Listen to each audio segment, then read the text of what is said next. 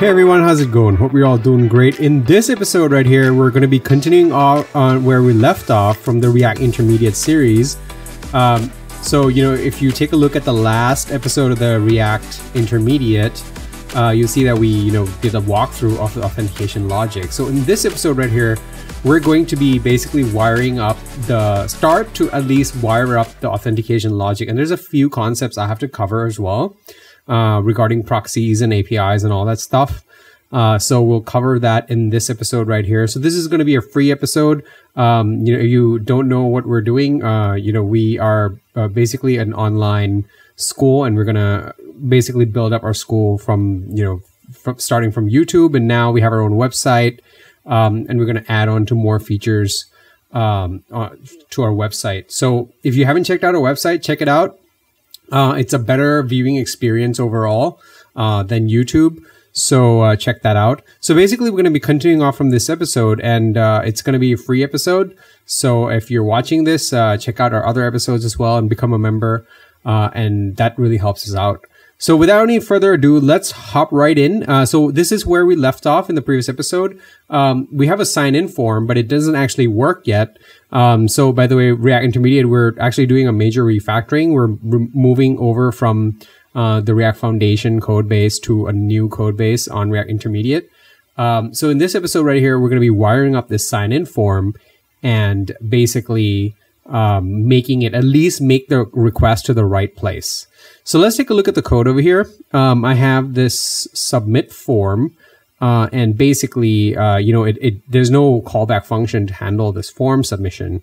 So what we're going to do is, if I go to the stores auth index, we're going to use this create session function over here, and basically use this function to, create the session. There's a few problems with this, just right out of the bat, because, we did copy this code out from another project. So a few things might have been different.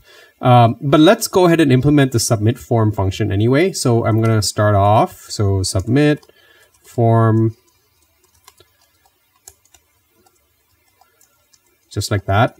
And we're going to do e.prevent default like we always do.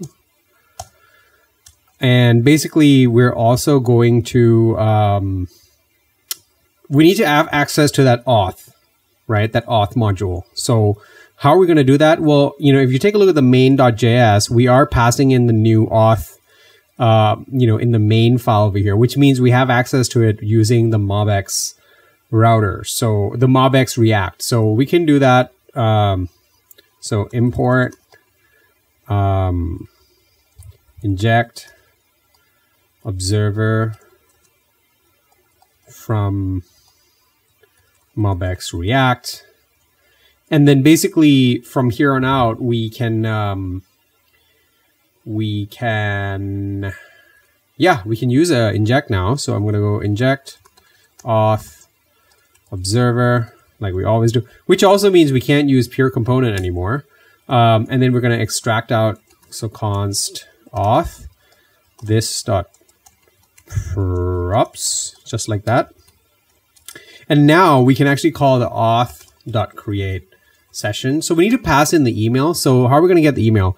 Well, the email is going to be handled by the form over here. So we're going to do this.email.value and this.password.value. So the password is coming from the password field over here, obviously. So the last one is a callback. I'm going to put that as null for now, and that's going to be just fine. But let's go ahead and try this out and make the request and see what error we get. So I'm going to go into inspect element over here and go into the network, and I'm going to try and actually submit one. So codemy.net 1 2 3 4 5 6 7 8. So we're going to get a 404, obviously. Now, before we actually understand what's going on, this is making a request to HTTP localhost 8080 v1 auth. So let's take a look at what's going on in terms of our server. So if we take a look at the server, it's not even actually being hit, right? So the API should be, going to our Rails server, but it's not. So what's going on? Well, the problem is, we have a webpack-dev-server, right? And that's great. But, if we are going to make endpoint requests or API, it needs to go to our server. So we need to do something here in our configuration. So if you head over into development, so if you follow along, you have all these files in your config folder. And basically this setting over here, proxy. So what we really want to do is we want to set the V1 over here and point this guy over to 3000. So that's where our Rails app is listening for. And essentially what we can do now is we just need to restart our webpack-dev-server, start it up again, just like that. And then basically now we should be good to go. We should be making the request to our server. So I'm going to give that another whirl. So I'm going to head over to zach@codemy.net and 1, 2, 3, 4, 5, 6, 7, 8. Hit submit. We're still going to get a 404. However, it's now hit our server. And now basically, you know, it has nothing to do with you know, that proxy not working or anything. It's just that, you know, our server is not made to handle this V1 auth endpoint. So what we really need to do is adapt the auth module to fit with our server. So how are we going to do that? Let's hop right into the auth class over here. And basically all we have to do is change this part here. So how do I know? Well, if we head over to the Rails app config routes, we can see that the sessions being handled by the sessions controller over here, the resource sessions. So the sessions resource, if you will.